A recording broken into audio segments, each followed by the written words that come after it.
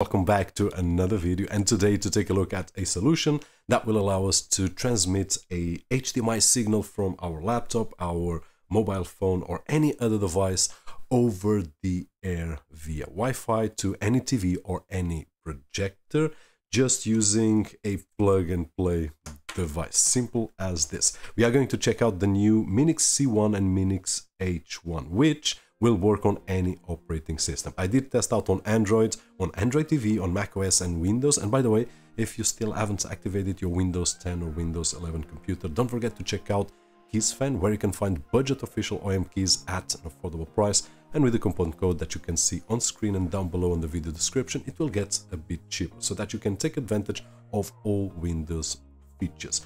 Now, that being said, basically what we can do is transmit, as I said, HDMI via wireless to a TV or a projector, which might be very useful if you are in a classroom, for example, and you want to transmit via your mobile phone and you don't want to be tied to the teacher's desk where you have the cable that goes to the projector.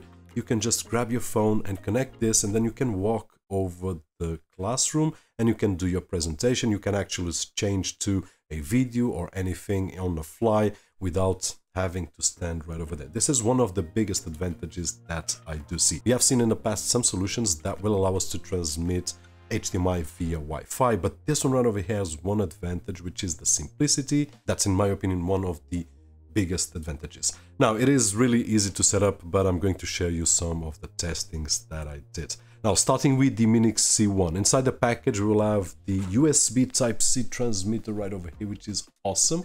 It will also have the HDMI and USB-A so that we can connect to the TV or to the projector.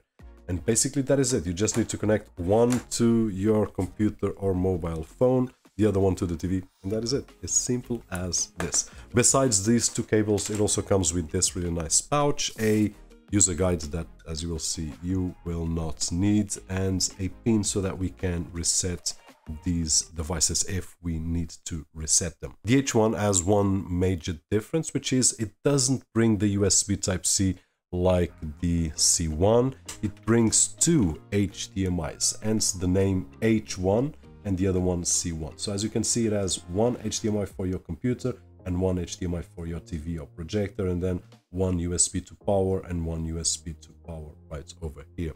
Besides the two cables, it also comes with a manual and a pouch that can be useful to travel with. The cables just put inside our laptop case, and there we go, we are ready to. In terms of connection, starting with the Minix C1, it's as easy as I've said 2 or 3 times. I just need to connect to my laptop, and I did test it out with my MacBook Pro. The experience was awesome. I also connected the cable that comes, the HDMI with USB Type-A, on the back of my TV, and that was the only thing that we required to do. They will connect each other and we will see the image.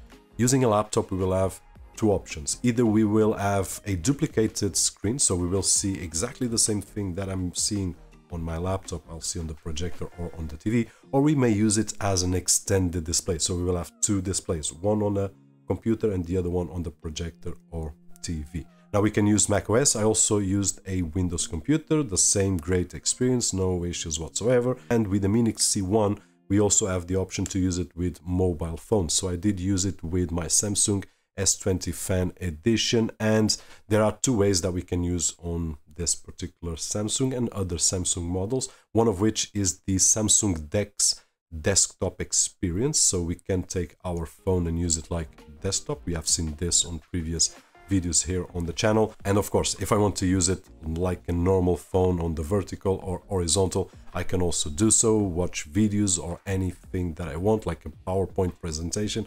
We no longer need big laptops, we just need a mobile phone for this kind of work. Now, these are the advantages of the C1.